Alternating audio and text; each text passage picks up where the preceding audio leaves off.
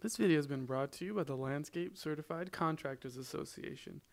Due to the membership support, we're able to bring content to each and every one of you. If you have a topic or a product you'd like us to review, or if you want to become a member, visit www.irrigatortech.com and hope to hear from you soon. Enjoy the video. So this is the 521. Inside, you've got to always check your batteries right here. Do not wire track without checking your batteries in the field. Why make it harder than it's necessary to be able to do things? If I've got 2 charged batteries, it just makes it that much easier for me in the field. And you can check the batteries by just turning the knob of the batteries, putting it on. So it looks like I'm pretty low right here right now because it's not even kicking over.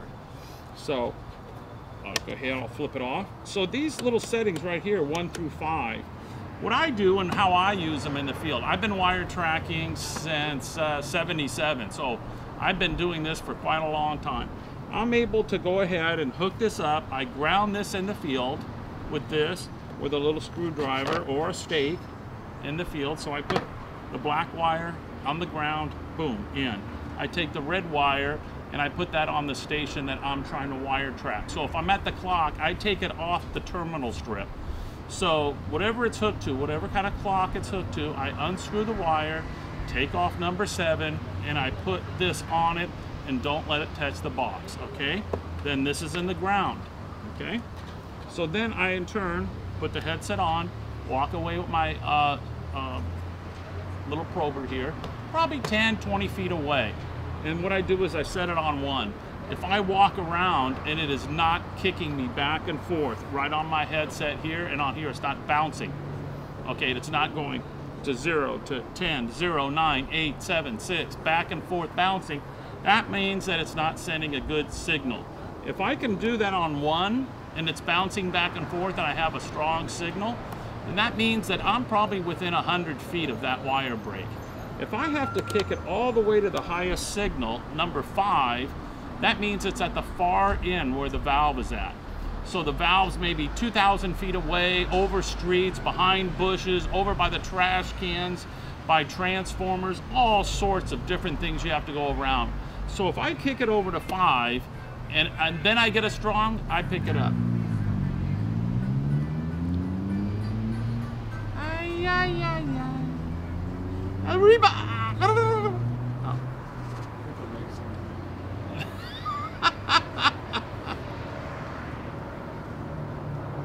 Okay, so then if I kick it over to 5, that means I'm picking up the signal, and it had to come from here, go all the way to where the nick is, at the farthest part away. So it's probably, if I have a 1,000 foot run, it's probably somewhere in the 900 foot range.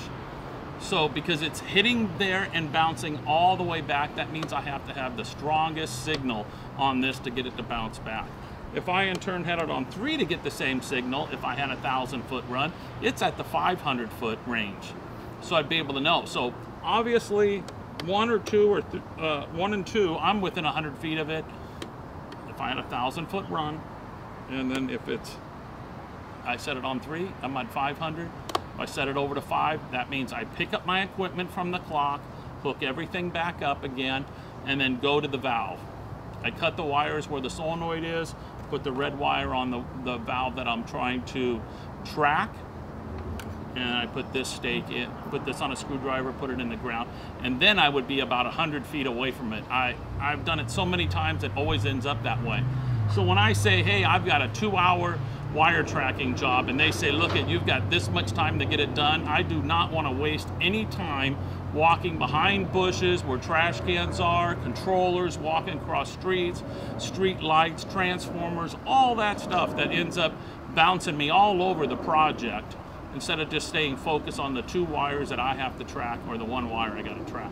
So that's a big shortcut right there, is being able to set this gauge, making sure my batteries are okay on this unit itself. Always making sure that there's batteries on my handheld unit that's right here. So I gotta make sure my batteries are good on this. I turn it on, and if this is on, it's bouncing back and forth. So you're always listening with this, hooked up to this, in the field, watching this gauge. So as you're bouncing back and forth, I'm on top of the wire. I have this. I am in turn, it bounces back and forth. I'm right on the wire. I'm listening, I'm seeing. I'm listening, I'm seeing. If I go away from the wire, it goes and then it gets silent. The more, when I'm over the top of the wire, it's silent. When I'm away from the wire, it's going and making that noise. Pretty cool noise I make, huh? So it's going in the field. So on the wire, silent. Off the wire, makes a noise. And this is a very slow process. It's not something that you can just run or anything else, because if I have the signal too high on this and I set it to 5, which a lot of people make that mistake, they figure, hey, I got a headache, why take 2 aspirin, why not take 10 to make my headache go away? No, that's not how it works. How it works is that you put it on the lowest setting so it bounces back and forth. If I put it on the highest setting, I am gonna pass up nicks, and any little shovel nicks inside of it, root nicks, anything else like that, I'm not gonna be able to catch. And you can have multiple nicks in the field, not just a solid break of a shovel.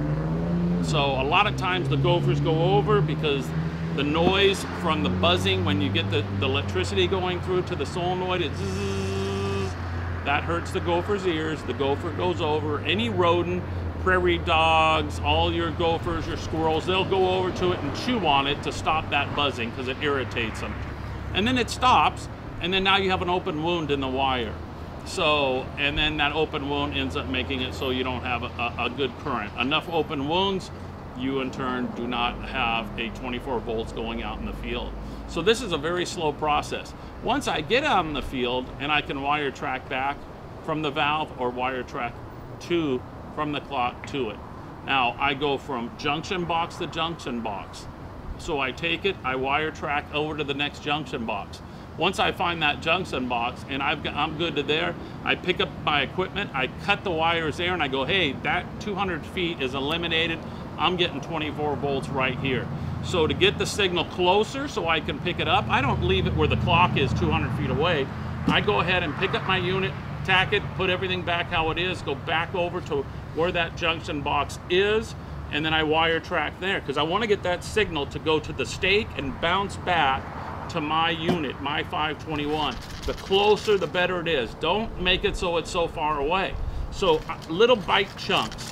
So I take it, boom, get to the junction box, cut it, hey, that's behind me.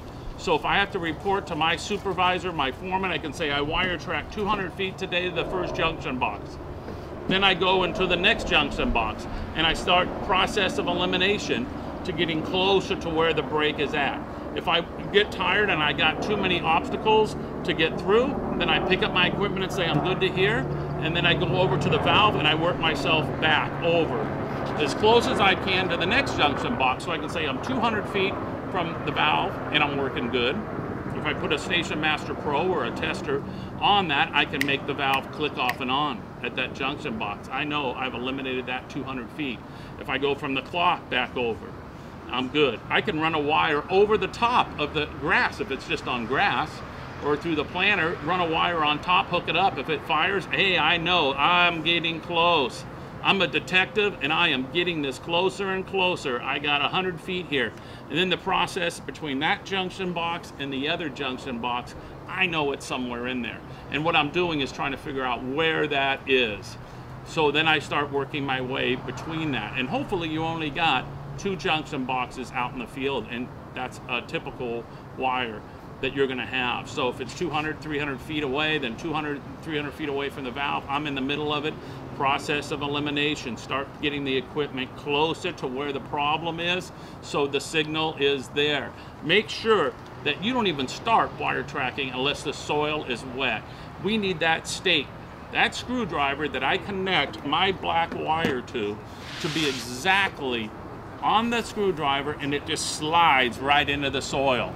Not rock hard. Don't bother doing it, even starting the day, if it's rock hard. Soak the soil, because the signal from this unit out to the stake, and both being moist, it bounces back and forth. If it's dry soil and I'm out in the desert, I'm in Palm Springs, I'm on a golf course, and everything's not wet, manually water it, because it compresses the soil, moisture, the electricity will travel through, and it goes yang, yang, and it radiate so I can find that unit in the field much easier. So as I get closer, then I can pinpoint it with this. I can go at an angle and I go, hey, I've got it from here to here, boom, mark it with marking paint. I got it from there back over to here. So now it's right in within that 100-foot range. So I've been able to at any time stop. Then I set this on top. You can see there's a little ball there. I set it, go at a 45-degree angle like this on the soil. And then what it's doing, it's going ding, ding, ding, ding, ding, ding, ding, ding. And then when it stops and it goes silent, then I know, hey, that's how deep it is. Then I go farther, noise, noise, noise, silence. Mark it between where I had it, where I pegged it out to be broke, and how far. If I went a foot away sideways, it's a foot deep. If I go 2 feet, 3 feet, I've actually been in the field and had it 6 feet deep, okay? 6 feet deep, and said, you need to get a backhoe out here. It was huge to get it. It would take too much time for me to dig and go and figure that out. So what I do is I take it, I can tell the property manager or whoever my customer is, I found it, it's right here. Do you want me to dig it at $100 an hour, 75 bucks an hour? Or do you want to hire somebody else to be able to dig it and I'll stay here and work with them? If I have a couple people with me, we can do it with a backhoe or we can do it in the field with shovels. But then as we dig, and you're looking at digging, I clear the area around me. I find out how deep it is. I pull the grass back, put some burlap down, dig the hole. Now I don't want to take a big digging bar or a pick and start slamming into it, because it's going to be wherever the wire is, that's where the main line's going to be, out in the field. So that main line, all of a sudden, I don't want to call the customer and say, we had 24 wires out here, we had one little nick in the wire, now I got 24 wires and they're all broke and I got a main line break. So what I do is I dig down about 6 inches, boom, I set it sideways, oh, I got another 2 feet. Then I dig down a little bit more aggressively, I go down, hey, I'm within a foot now. Then I dig down. Same thing if I had a backhoe. I worked at Riverside National Cemetery for almost 3 months with Mike Cummings out there, and we found, oh, it was close to 400 wire breaks that were 3 to 4 feet deep. I'd like to see some other instructor out in the field doing the kind of work that we had done years ago when I was 100 pounds lighter. Oh my gosh, it was something. So I was out in the field, we found all the wires, we did it. I mean, I've got tens of thousands of hours with this wire tracking, the 521. I wish I had the new 521 and the new Amada unit. Oh my God, it would have been so much easier. But we dig down, we go, we take the backhoe, boom, go down 2 more feet. We jumped in the hole. I literally jumped in the hole, and that's a sight to see of a guy at my weight to be able to jump inside the hole. And I lay this on top and say, take it down another 18 inches. Boom, and then I'd lay down, take a screwdriver, and just start digging. Now, if you've wire track, you know I'm talking right, man. I'd take a little digging thing, I'd get the wires, and I'd find the wires, and then I'd just claw around and start separating the wires, and I would find the nick in the field. So you want to make sure that you take it one step at a time. Let your client know this is not a fast process. This takes one step at a time, and it's methodical. Work from the clock out, work from the valve out. And then you get there, and now all of a sudden you find out how deep it is. You accomplish your goal. If they say, let me dig it, let them dig it. If you want to dig it, say, bring some workers here. Tell them, I'm just trying to let you know. But if I got there and they said, hey, dig it, I can find things in an hour and a half.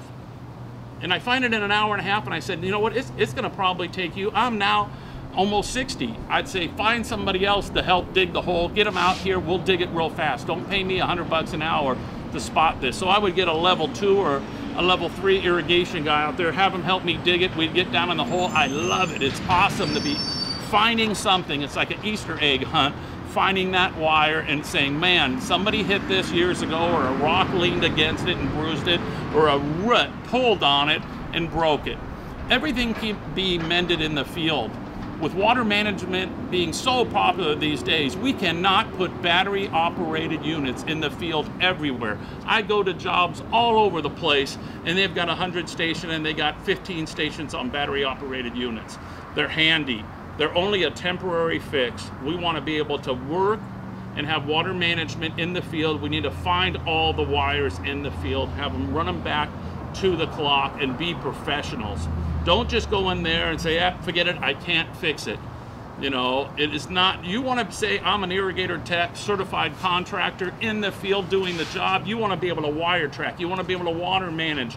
You want to be able to show that you're the best in the field and that I can now water manage this big 24 station plot because I fixed the wires in the field. So I will have more information on the 521 and other wire tracking equipment in the field. I hope this helps you. If you got any questions, I would love to help answer all those questions in the field. I have got thousands of hours and I have helped a lot of people doing wire tracking in the field. I enjoy it. I love the experience in the field helping people. Thanks a lot, and this is Richard Daigle from Irrigator Technical Training School.